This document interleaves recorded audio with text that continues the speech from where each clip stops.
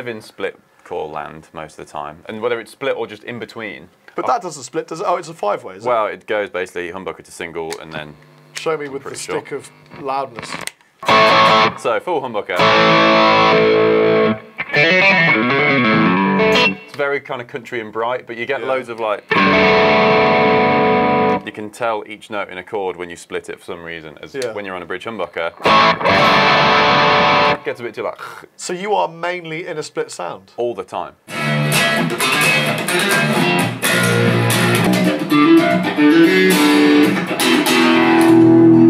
Dude, really, I live in a split sound position. I'm almost always in the middle and I tap it out. Yeah. But then I play heavy music like that. I didn't know that. Yeah, I love it. Like, because you just get more kind of percussiveness and like string stuff. Yeah. It's just great.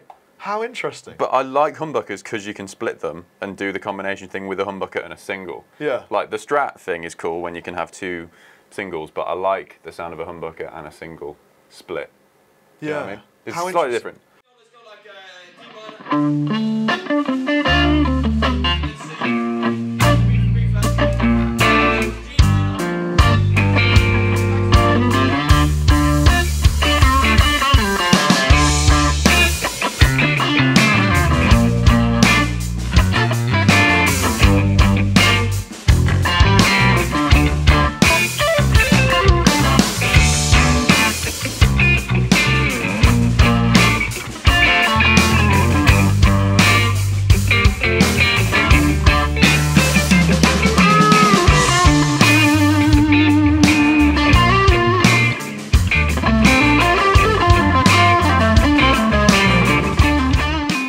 Well, my name is Pete.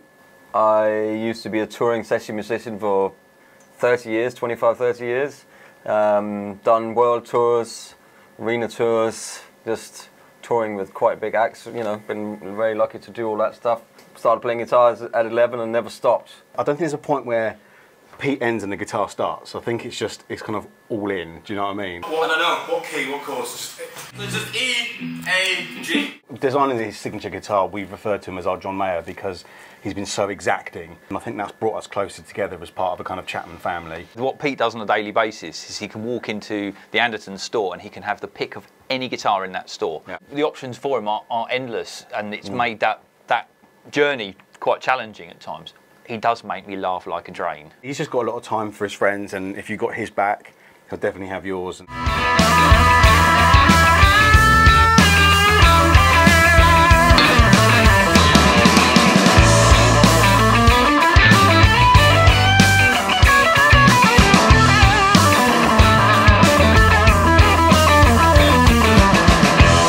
Dan is very invested in the company. Whenever I speak to him about a guitar I'd like to use or anything, they're just so informative. The communication is great, and well, Rob likes to call it like the Chapman family, and it is pretty much a family because you're not talking to like this big corporation where you feel like you're just a number, everything else. It's basically a handful of people that are dedicated to what they do. Dan is a massive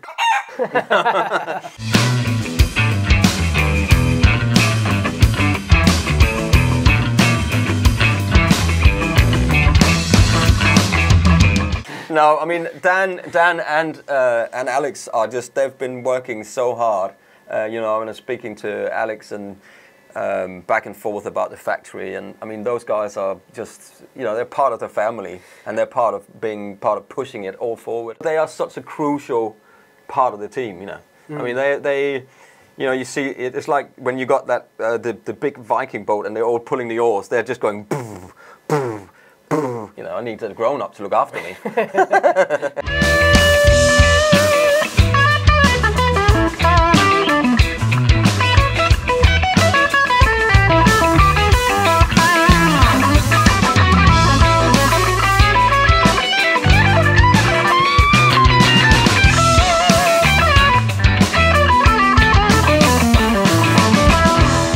Dan's a very responsible adult. Yeah, he is. He's the dad, isn't he? Because otherwise, I mean, I need adult supervision most of the time. So both of them really haven't been with the company a huge amount of time. No. They came in off the back of all the COVID pandemic and stuff, and we've had loads of little things that you just wouldn't really consider. Like so many big companies bought up all of the screws. Alex's first day is like, this is what you've got to try and find screws, find springs and all sorts. And you know, some people would just kind of walk into a situation like that and go, no, this is teamwork. I'm going to go get. They're not scared of a challenge, you know. Both of them were just like, fine, roll up the sleeves, get stuck in, and go for it. John, in fact, didn't pack any shorts, so he started feeling the heat when he got here.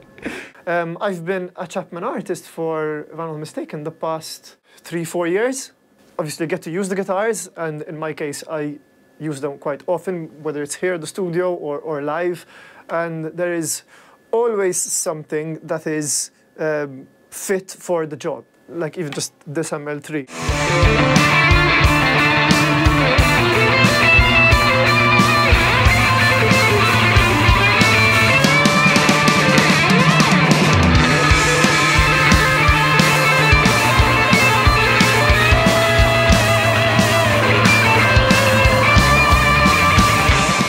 This is the ML3 Pro X. The first guitar Chapman made was effectively a signature guitar for Rob, and he didn't know, I mean, much like you, played so many different guitars, loved all of them for different reasons, didn't know what he wanted, so he kind of just asked people on the internet. Yeah, that was and that's really what started everything, and that was a HSS ML1, so an S-type. After we had our 10-year anniversary, we did a sort of reissue. This is now what we can do with that configuration, because, you know, the company's changed a lot, what we're capable of doing, and the parts and all that sort of stuff is all an upgrade, I guess. But in that time, one of the shapes that have been associated to Chapman, I think, is probably the ML3. Yeah, absolutely. So after we did our anniversary guitar, it's kind of, well, what next? Yeah. And the logical thing was, well, you know, this isn't a configuration you see very often. No.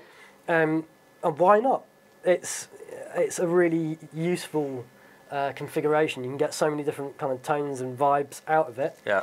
And it harks back to a kind of origin story of Chapman, but again, it's bringing what we've learned and what we've become associated with in the community and stuff. Yeah. Which is the ML3 shape, and that's kind of the idea and concept behind this guitar, and I think it's come out really well.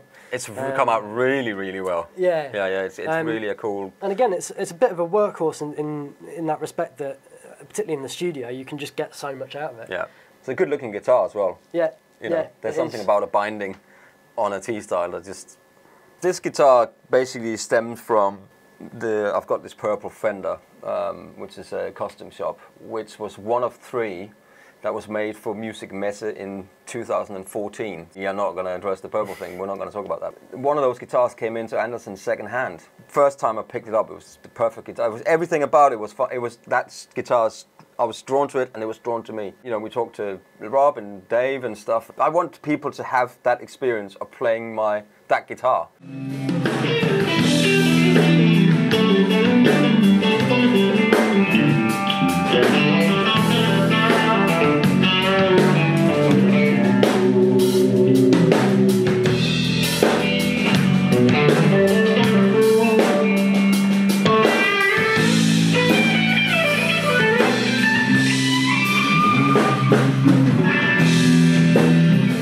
So we 3D scanned it and we did all these different things and we just tried to put the essence of that purple guitar together into a guitar that, if I look away, it's like playing the purple guitar. You know what I mean? Yeah.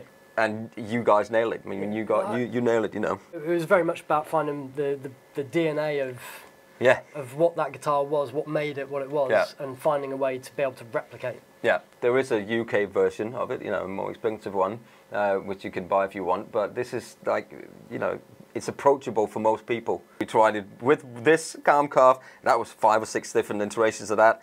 Then we tried it without this, but with this, and without that, and both, you know. And then we put a little belly carb in here. As you said, you played a lot of guitars, and a lot of T guitars from all sorts of different manufacturers. They all have their slight different take, different things that they're doing.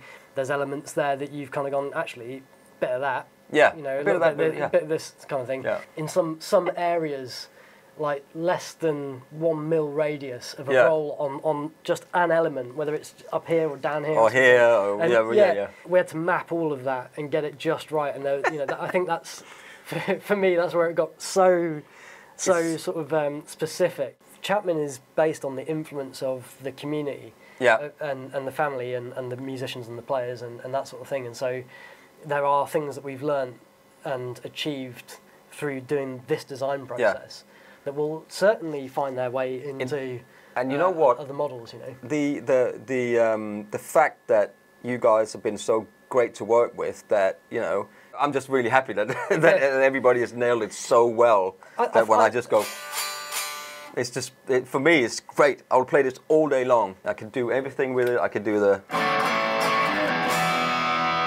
on the same guitar go. Like without turning volume or tone or anything up, just by switching a pickup, Yeah. One of the things I really enjoyed in the process of this guitar was the finish, not necessarily the colour. Yeah. The finish. The finish of it. Was really interesting because it's not gloss, it's not satin, it's not.